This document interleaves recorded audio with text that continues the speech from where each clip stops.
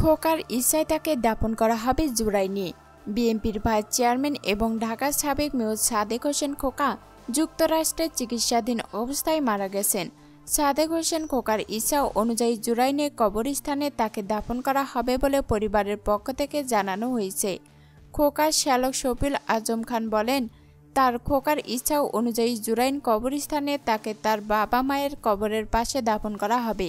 তিনি জানান, 2 বছর আগে সাদেক হোসেন খোকা বাংলাদেশ পাসপোর্ট মেয়াদ শেষ হওয়ার পর নিউ ইয়র্কে বাংলাদেশ দূতাবাসে তিনি মেয়াদ বাড়ানোর আবেদন করেও জবাব পাননি। এখন তার মৃতদেহ ঢাকায় নেওয়ার জন্য বাংলাদেশ সরকারের পক্ষ থেকে ট্রাভেল ডকুমেন্ট প্রয়োজন।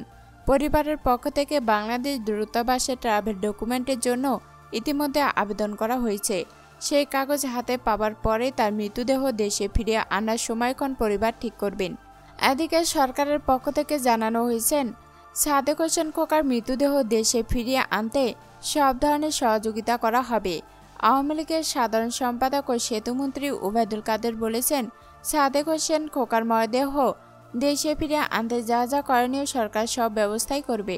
তথ্যমন্ত্রী ডক্টর হাসান মাহমুদ খোকার মৃত্যুতে শোক প্রকাশ করে বলেন, সাবেক মন্ত্রী ও ঢাকার সাবেক মেয়র বিএনপি নেতা সাদেক হোসেন খোকার লাশ দেশে আনতে সরকার সর্বাত্মক সহযোগিতা করা হবে। তিনি তো ইচ্ছা প্রকাশ করেছিলেন, এজন্য পররাষ্ট্র মন্ত্রণালয় থেকে গতকালই বলা হয়েছিল তাকে আনার জন্য সর্বাত্মক সহযোগিতা করা হচ্ছে ও হবে। সে ঘোষণা তো আগে দেওয়া হয়েছিল।